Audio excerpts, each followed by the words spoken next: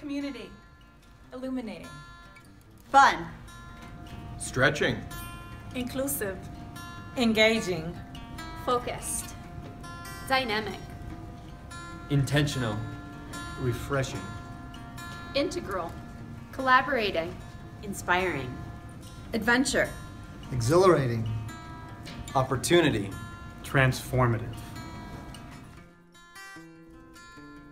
There are 3 elements to the Teacher Leadership Program: deepening content knowledge, reflecting on practice, and becoming a resource to colleagues.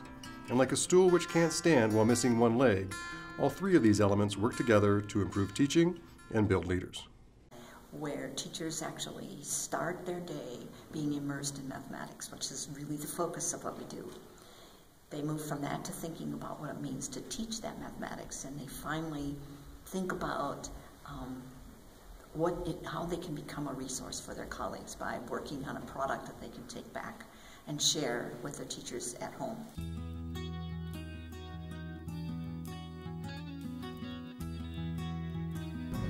Have fun, have fun, have fun, have fun. If you're not having fun, please tell us. We want to know, okay? And what does fun look like? Productive struggle, as opposed to... Morning math class is an opportunity for teachers to act as students. They work on problems without direct instruction, they talk to one another, and they'll also emerge with an understanding of what it is to be a student, something that teachers don't often get. I feel like I finally understand why matrix multiplication is the way it is, and I've been doing matrix multiplication for 20 years, and I just thought, oh, it's that way because the first guy who talked about matrices wanted it to be like that. But no, now after working through these number sequences and things like that, now I see why it's the rows times the columns in that pattern. I love morning math.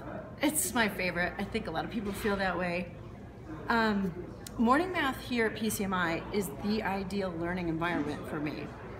It gives me a chance to explore and discover math concepts that I've never had the opportunity to explore, while being surrounded by a really supportive group of teachers, usually 5 or 6 math teachers.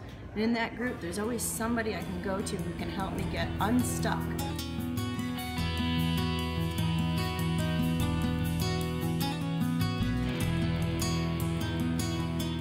And finally, the summer's PCMI mascot data.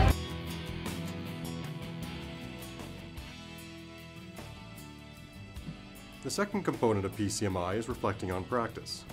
Current research and education is presented and modeled. Teachers then take time to absorb this information and find ways to apply it in classroom situations through collaboration with colleagues from a wide range of backgrounds. You know, what I can say is that attending the PCMI is just like a complete package.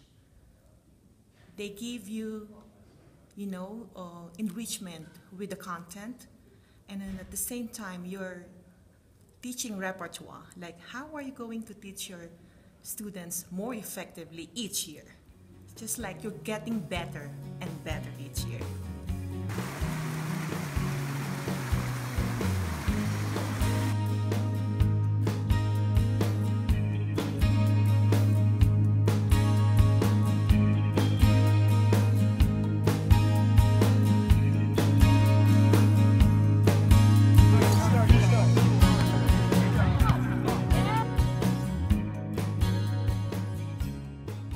The third component of PCMI is becoming a resource to colleagues. This happens in a variety of ways, with the ultimate goal being outreach into the wider mathematics community. As an example, PCMI teachers may create professional developments around the Common Core standards. This can then be used, tested, and refined in many classrooms the following year, and revisions made for future use. It's great because we're actually given opportunity to go online and try to create the same type of experience that is being created here at PCMI. So not just the people that's the members of PCMI that's attending now will be able to actually take part, but the ones that have actually participated in PCMI before.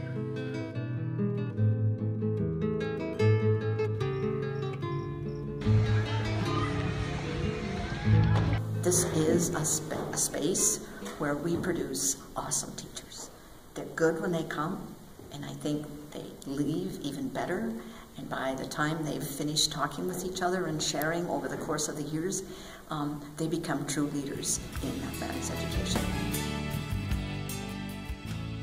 PCMI has really taught me a lot of humility.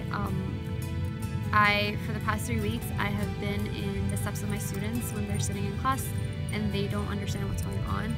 So I think the biggest lesson that I'm taking away from PCMI is how to be a better teacher, because I am going to understand my students better and how they learn.